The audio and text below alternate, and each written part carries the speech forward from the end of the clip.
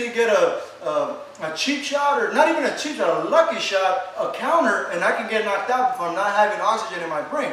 All right, so that's why you want to always reset after your combo. So even if it's a 1, 2, duck under, straight hook, come back, whoo, whoo, whoo.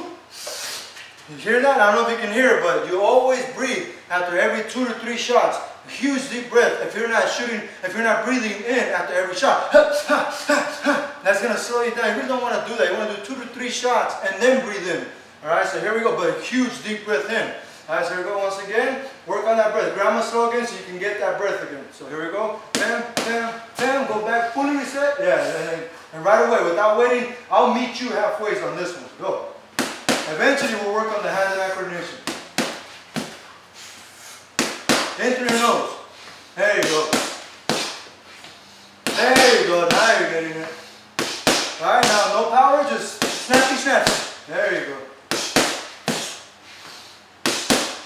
All right, and the reason why he wants to stop too, because eventually, if he doesn't, if he gets lucky enough to be able to keep going with his combinations, eventually he's going to get dizzy, and it's going to mess him up. It's going to mess his equilibrium enough to maybe not see one of those shots if he doesn't knock his opponent out or hurt him to slow him back and intimidate him. It's going to hurt him, and it might make him buckle or might even knock him out from being so dazed and his equilibrium being a little bit offset. All right, so once again, here we go. Nice and smooth again. So now I'm going to start calling them out, and you just do it when I call it out, when I say go. All right, ready? Jab, jab, jab. All right, go. Right back. So see, jump back. So as soon as you bam, bam, boom, you come back, push your way, and then come right back again. All right, so here we go, nice and slow. So now, grandma slow everything, but fast jump. And then once you get that down, we'll start going normal again. Ready, go. Do the elbow loop. And then jump away. So as soon as you're spinning away, bam, bam, when you're right here, that's when you kind of duck and push away at the same time. That's what's going to help you counterbalance. If you don't duck down, you're going to feel way off balance, and you're going to mess up on that move. You're not going to feel confident, and you're not going to move properly. So here we go. A little, let's see, drop on that knee. Don't drop on that waist too much. So you're going to go bam, bam, boom. So see, I just dropped from the legs more, and I kind of dug down to cover that chin. All right, so here we go. Push away with it. Skip away. So jump away and scoot away. There you go. So it's that boxing one. All right, so here we go. There you go. Again. There you go, like that. See, nowhere near him. Again, I'm not even hitting his guard now. Nowhere near his guard. Alright, now let's go back to that challenging one. 1, 1, 2. 1, 2. Remember? 1, 2. So see, that's another thing. I've never, very few times out of all the videos I've seen on YouTube or in real gyms, you know, the actual in person, every time, when they do the hooks to a person, alright, for one, they shoot it really slow, and for two, they do this. Why the hell would you want to do this? Alright, so shoot on 1, 2, boom, boom, and then duck under. Okay? You see that what I did? I looped over him. That was unrealistic. It's not practical, and it was nowhere near him, so he's not feeling the danger he needs to feel to truly advance and progress. So he's just getting cockier and cockier, and trust me, that's what will happen. You will get too confident from not feeling the actual danger, the realistic rhythm of battle, and you're gonna build just nothing but cockiness, and you're gonna get fucked up eventually. Pardon my French, but it will happen. Once again, this is what they do. 1, 2, remember, duck under, boom, boom. See, well, did you see how far it was from his head? Alright, so let's do it the realistic way, go. See, I was even actually lower than his head. I swung right here. Look where his head is at. So I realistically shot because I knew he was going to kind of duck. So I challenged his momentum so he can feel danger and truly move properly. Alright, so that's another thing about doing pads properly. Whether it's Muay Thai pads or boxing focus mitts. Alright, so here we go again. 1, 1, 2. Good. 1, 2. Go. Good job. 1, 1. Jump back because I could have hit you right there. 1, 1. 1, 1. There you go. So that's another thing. When you do the jab or even a straight or just a jab, remember you want to go boom, boom, and just come back a little bit. So as soon as you're done, boom, always come back a little bit and then come forward.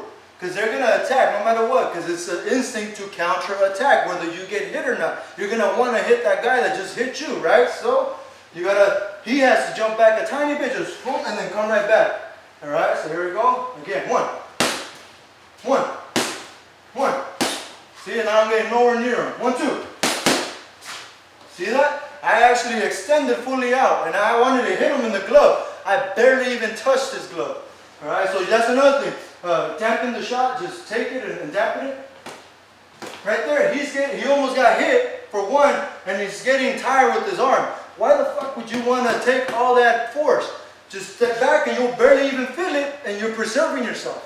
All right, so here we go. 1, 1, 2. Good. 1, 1. Good. Go. All right, leg. No, remember, leg check. Remember, just point your knee towards you. All right, 1. Go. See, now I'm adding more practical stuff, more realistic stuff, adding a kick. I'm not kicking hard. All right, so I just want him to do the motion and get used to him doing that motion to check a leg, a kick.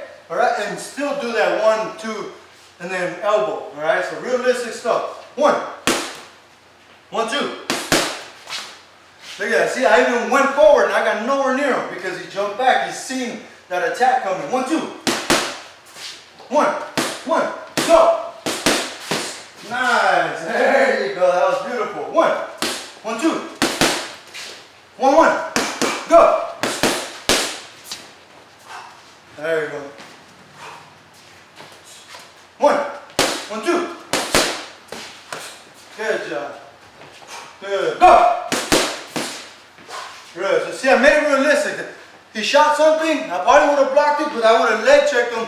I mean, I would have kicked his leg or something, try to sweep him, or make his knee buckle so that he can lose his equilibrium. Not his equilibrium, but his balance, so I can maybe shoot. But he blocked it, and then I said, go. That's what you want to do. You want to, boom, as soon as you block it, they're off balance. So you want to beat them to their guard. So boom, bang, bang, boom, and then come back. All right, so here we go. Almost done. 1, 1, 2. Good. 1, 1. 1, 2. Good job. Go. I don't know if you noticed that. I went back at the real thing. When I was coming forward, I said go, because I want him to beat me to the punch so that I won't hit him. 1, 1, 2. 1. Good job. That hurt, but it's good. 1, 1, 2. Go. Good job. It's fine. You still adapted to the last second. Good. 1, 1, 2. Good job. Go. Watch that target. Get a little closer to it. Remember, you want to close the distance, because most likely 1, 2, either gonna move, or go back. So you gotta. That's what I'm saying. You gotta go boom, boom. Close the distance, bam, into them. So even if they don't step back, it's going to be worse for them. If you don't step back, stay there, bam, bam, whatever, move around, okay, you're not going to see this coming. It's going to go dead on you, hard as hell. If you manage to see it and you step back, I'm still going to reach you. Maybe not as hard, but I'm still going to reach you, and then I'm going to come back and misdirect you.